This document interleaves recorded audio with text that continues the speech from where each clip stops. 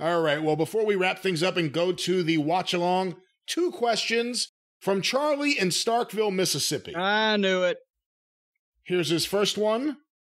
What do you think about Jeff Cobb turning down an AEW contract to join New Japan Pro Wrestling?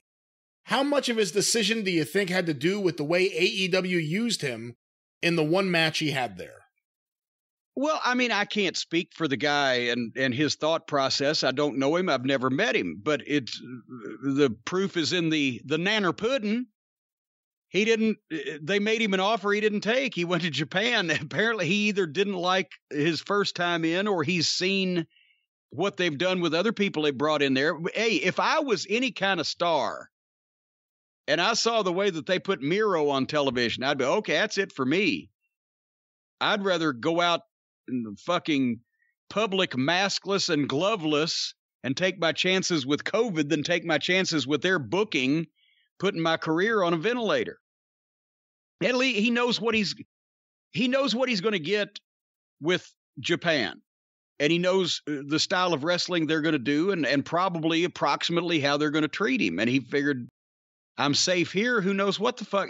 I'm just explaining to you that you're going to see more and more guys that have never been on TV that just want to get on TV join AEW instead of people that have been on television and had established careers because of the fucking haphazard way a lot of these people are getting booked.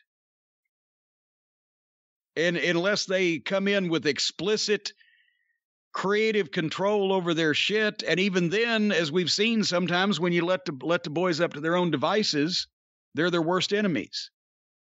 But I'm not surprised. I'm not surprised about Jeff Cobb. I think AEW really blew it with him. He's a guy with a world of potential. He's really good, and like a feud with him and Brian Cage would have been fantastic.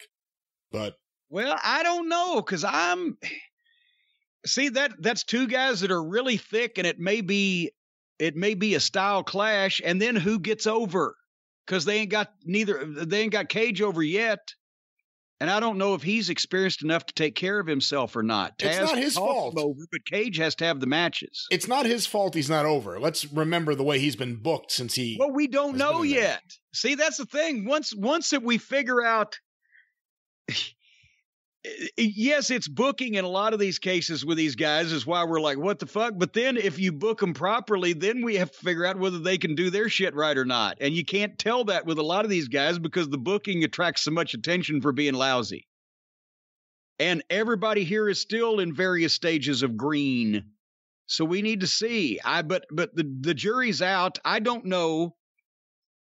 Cage and Cobb would not be a match that I would book simply because who would be the fucking leader? Who would get over? And are you nullifying each one of their strong points by having guys with similar strong points in there with each other? Big, wide, strong bodies where they can throw people around. They look more intimidating and more impressive doing it to other people that don't look the same as them. See what I'm saying? I get what you're saying. And again, I think... If one guy was established and had been over for a few years in this program and the other guy comes in, that's one thing. But starting them from pretty much scratch, I'd keep guys like that away from each other for a while.